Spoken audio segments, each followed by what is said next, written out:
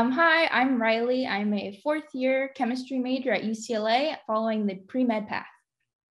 Great. And my name's Dr. Serendipity Z. Rinonos.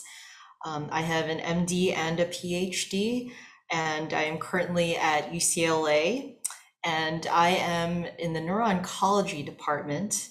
My specific position is clinical instructor officially, but I am in the midst of the Neuro-Oncology fellowship training program. I have finished the full-time part of the clinical training, and I'm doing that part-time, and now I'm doing full-time research. So it's also a postdoctoral research fellow position. I will be concluding this in June of next year. And this is actually the completion of training finally. I mean, we all know it's lifelong learning, but this will be the final stopping point before moving on to a faculty position somewhere.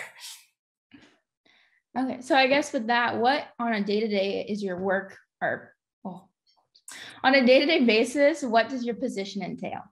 Sure. So I thought I would kind of take it in bite-sized pieces if that helps. So as an MD, PhD, that's like a dual doctoral training track as a physician scientist. So that means I'm both a medical doctor and a scientist. So I take care of patients in the neuro-oncology clinic at UCLA. And I also do scientific experiments in the lab of Dr. Albert Lai, who is my current research mentor. He's also MD, PhD physician scientist. So as far as things that I'm working on, so I thought I would start just by summarizing my current research project. So right now I'm working with my team on developing a new therapy that targets molecules in brain tumors, because we want to try to make our tumor treatments more effective. Basically, we're on a mission, and that mission is to win this fight against brain cancer by helping people in our clinic with medicines and trying to develop new high-tech medicines in our lab. And we do that by doing experiments on brain tumor cells. Once we develop a new treatment in the lab, we're going to test it first to make sure it's safe to try and use it to help patients. And this is through a process called clinical trials. You may have heard that term. If the clinical trials show that this treatment seems to help patients safely and effectively, then maybe we can use it to help patients all over the nation and the world if it works well. So delving in a little bit further then into my particular job description besides that. So neuro, that refers to neurologist. So that's a doctor who specializes in helping patients with brain-related diseases. And then oncology refers to the field of tumors, as you likely know. So it's basically an oncologist is a doctor who specializes in helping patients with tumors. And a tumor is basically this mass of abnormal cells. We have cells that make up all the different parts of our body, the different organs, tissues, et cetera. And you zoom into the single units you've been learning about probably in your biology classes. Those are cells, and you put them all together and they work together like a community. Well, these cells have to obey certain rules as far as how they would function normally. And if something goes wrong with these cells, the police officers in the cells, if you will, are not functioning properly, then those cells can become out of control. So you can think of them kind of like molecular criminals, where they're doing things they're not supposed to be doing in cells. And when that happens, the cells can grow out of control, and that forms a mass that's called a tumor. If it's really aggressive and there's certain molecules that are all going haywire, then that is called cancer. So cancer can be something life-threatening, depends on how aggressive it is. But our key there, the key target is to figure out what are the molecules driving that uncontrolled haywire growth and how can we get it under control again. So we basically dedicate our time and our efforts to trying to fight these cells that have gone haywire. And I guess the other thing I'd like to point out why I kind of described what the terms mean, you'll find that in medicine, it's really just, it's a code, right? It's Latin and Greek phrases that, through the centuries, through the decades, people that have researched this, they've used that just as a tradition. But it's really simple. All you have to do is figure out what those terms mean and then translate it to everyday language. So you take neuro, that's brain, oncology, that's tumor, and you get brain tumor. And then that's what I specialize in. As you know, ology means the study of. For anyone listening, if you're interested in like, hey, how come we have certain words that have come to be this way? That's something that always interested me and I was curious about since I was very young in childhood. That's called etymology. So you can look that up. There's all sorts of things about it online, but you'll find that you can demystify pretty much all of medicine and science, all these terms that are long, just by figuring out what the Latin and the Greek mean. So a little digression there, but I thought it was a fun one. Oh, that was really interesting. I guess going from there, who inspired you and when did you first develop your interest in your field? Yeah, so I think I'll have a long-winded answer to that, but I consider my mother and father as my first mentors and teachers. I really feel blessed with having special types of parents. I think that they really kind of had a vision for how they wanted to raise me. So they really made learning a lot of fun, and so just in interacting with them really as long as I can remember since infancy, they made learning like a game. It's like, oh, look at this. Oh, this is interesting. And just exposing me to all sorts of things.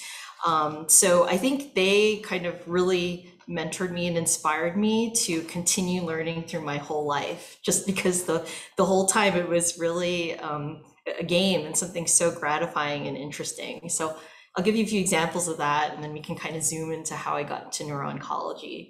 But yeah, my mom taught me the alphabet for fun when I was 3 months old, and apparently I caught on. So I was reading words at 6 months old, and then she taught me to spell my long name, Serendipity, using the Mickey Mouse song, because it apparently fits, the Mickey Mouse, and my name somehow fit that as well.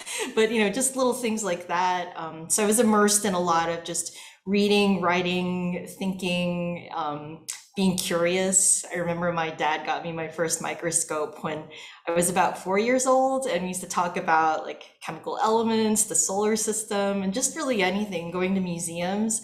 So I feel like the family support system you have around you is so important. Those early years are really important. So if you are, you have an extended family network where there are younger people in your family, you're actually in a position even now to be a mentor to those young children coming up and to say, oh, this is exciting, and I think the exposure's there. And if they just learn to explore and think, it's really the same pattern that happens all throughout life. So I recall being interested in becoming a doctor since early childhood. I think it was around age 3, I guess, when I was exploring all these different things, just really being fascinated about how things work.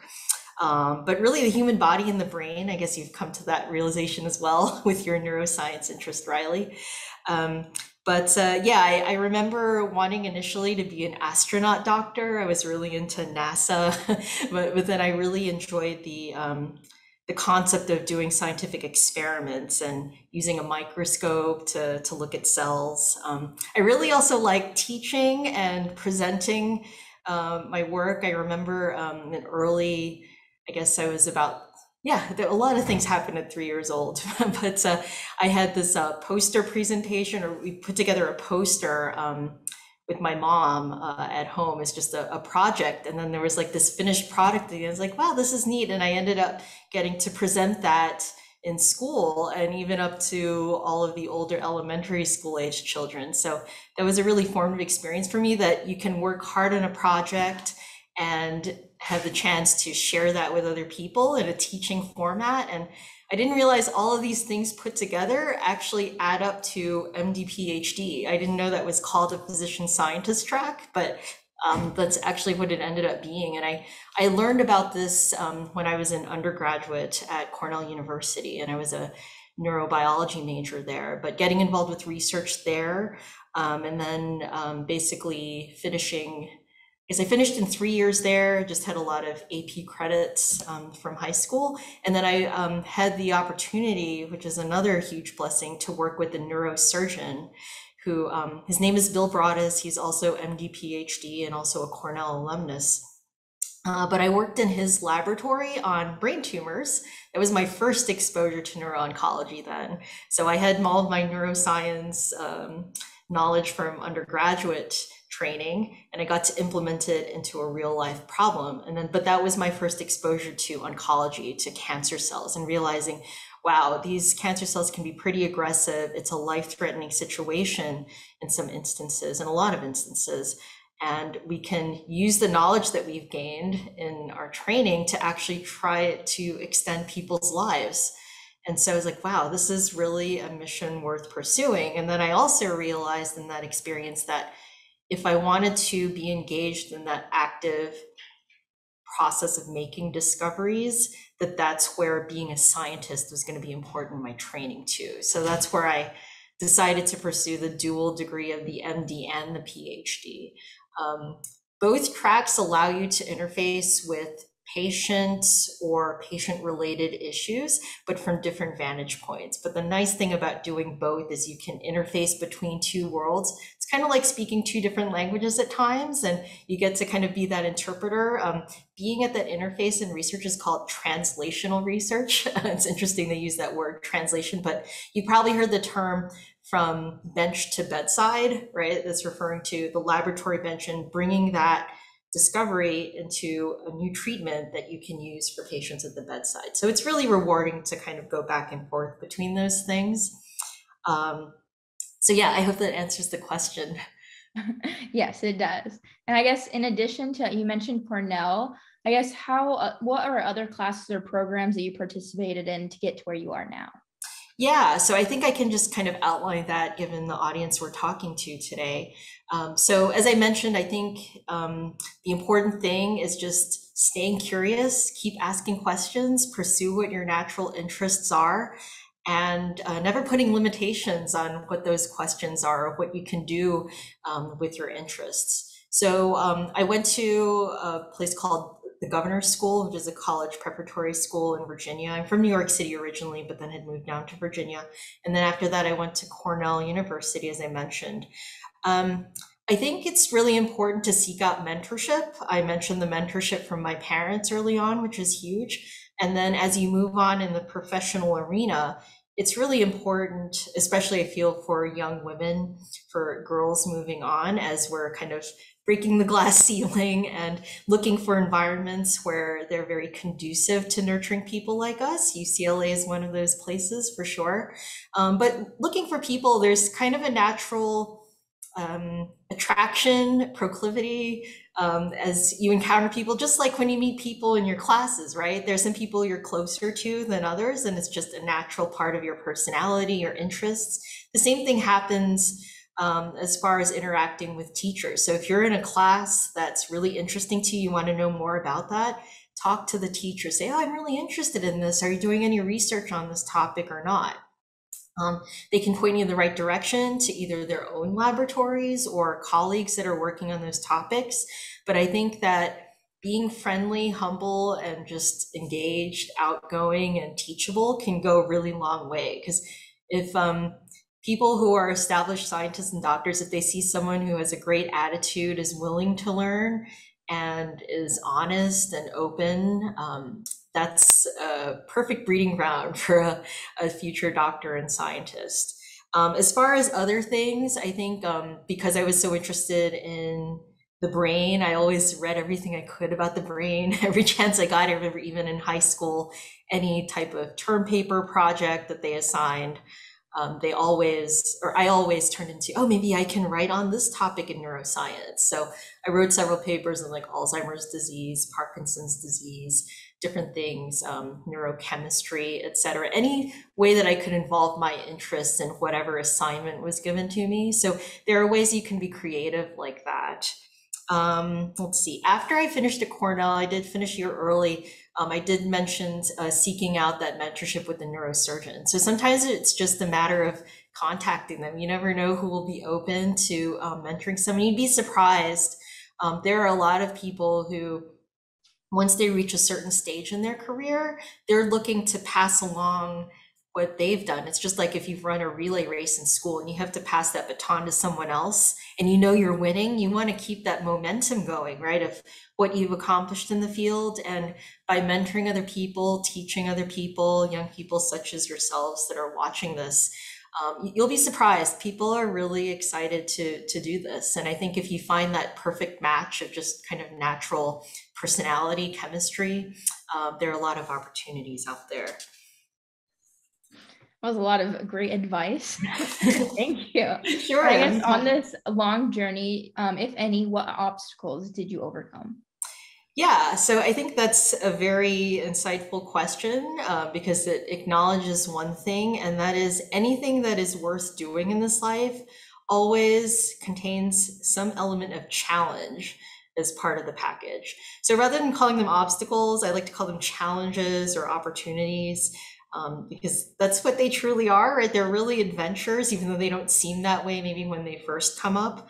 But I feel like the reason that we're given certain challenges in our lives is in order to grow and become fully what we're designed to become and accomplish in our lives. And that's different for every person. It's unique for every individual. I'd say that science and medicine, they are long roads, but they are very exciting ones. They're unlike any other field that's out there. So I can give a few examples of that. Yeah, as far as the trajectory, I think I started talking about it and didn't quite finish, so I can revisit that. But in order to become a medical doctor, so let's take that trajectory first. So obviously you'll finish high school and then you'll go to college of some sort, and you have to pursue what's called a pre-medical track.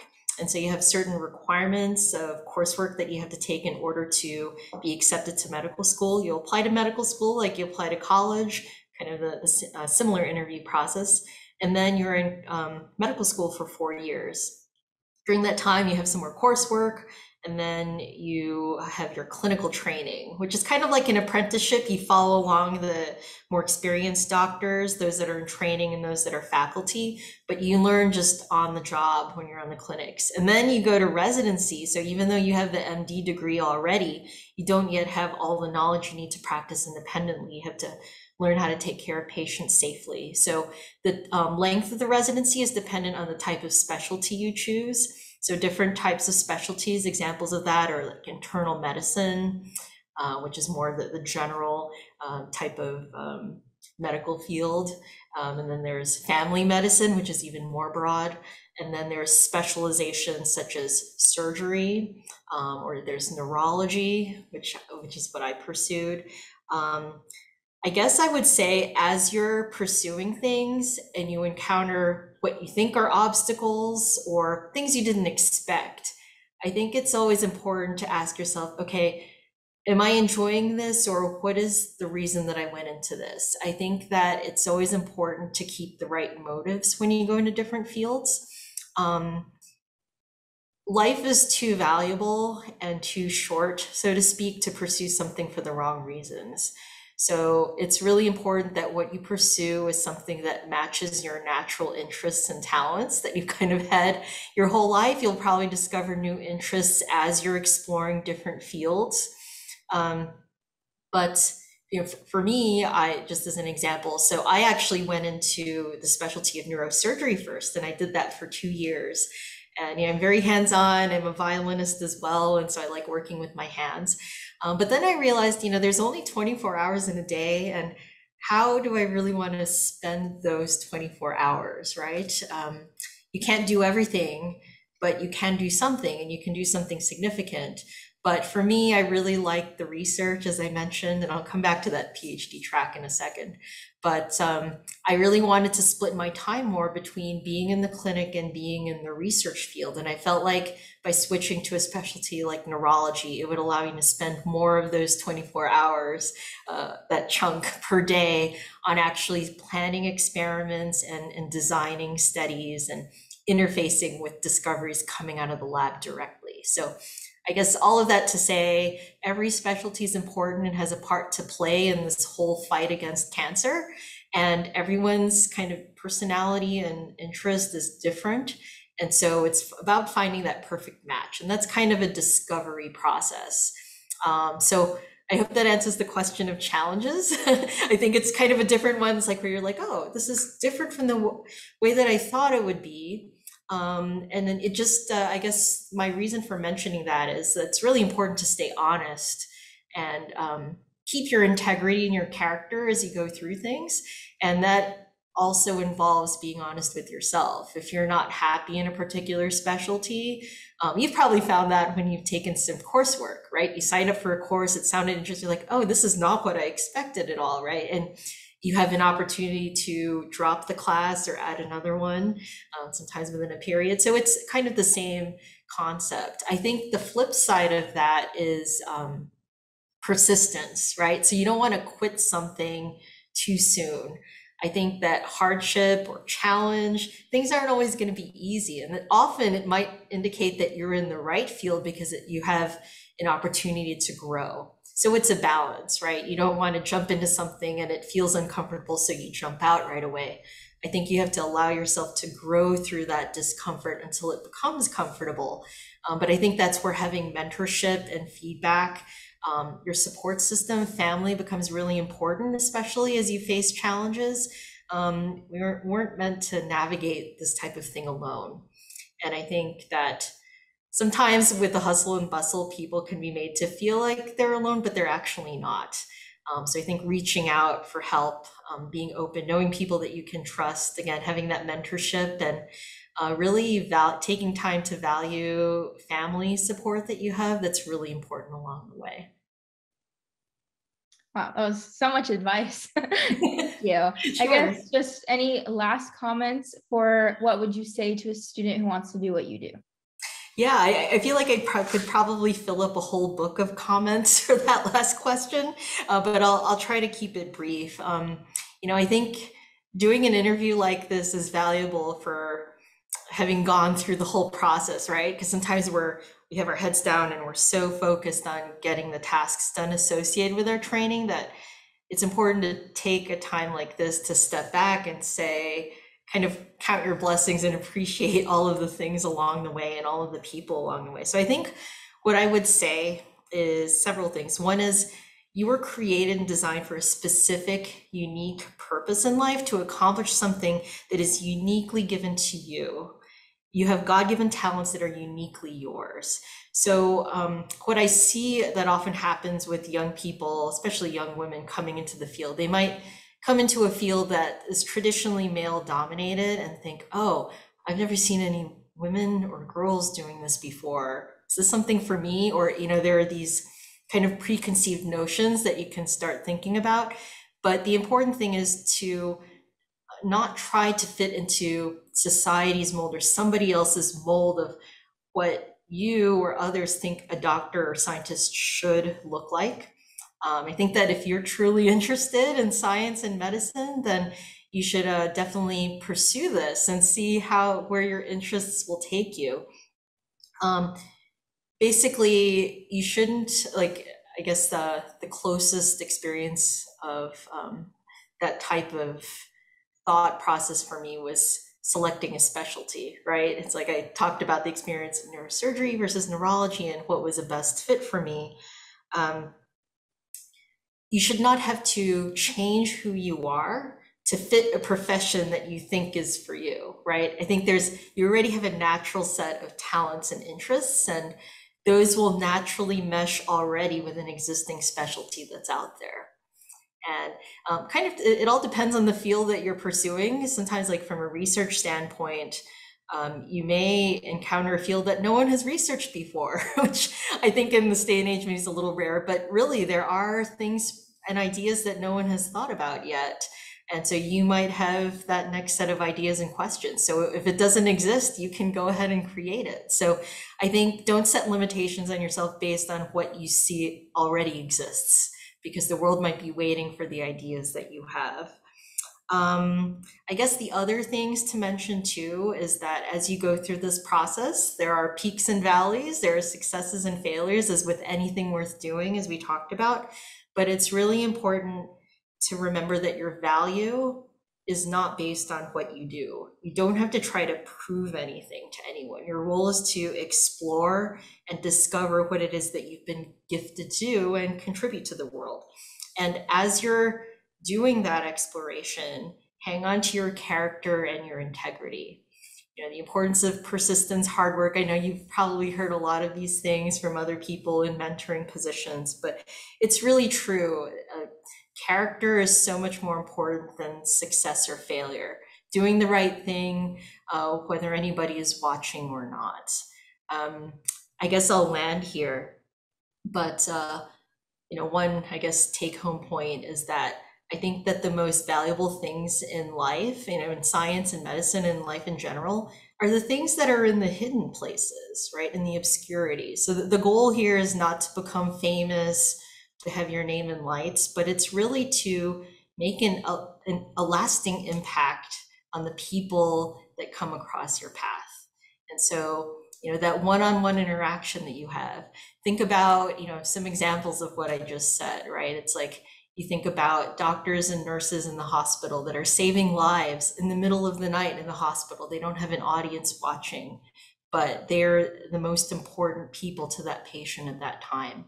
The most important scientific discoveries, right, were made at a laboratory bench where somebody might have been working long hours at night because it was exciting to them, but nobody was around to see it at that moment. They'll find out later, but all of these little exciting things can happen in hidden places. What else? Even just like human development, right? In a womb that's hidden from the world. And then finally, with our favorite topic of the brain, all of these creative thought processes that go on in the brain. We don't really have a way of visualizing those thoughts, but they're going on and they're very important, but they're all hidden, so to speak, right? So just remembering that fame isn't everything, and there's something to be said about obscurity. There's a lot of important things born in that. So I hope, I know that was pretty deep and philosophical, but tried to put it in a nutshell for you. Oh, thank you so much for your time. All your advice and just your journey is just extremely valuable to hear. Well, thanks. I'm so glad you enjoyed it. And yeah, if people have questions, they can look me up online. I'm happy to have one-on-one conversations if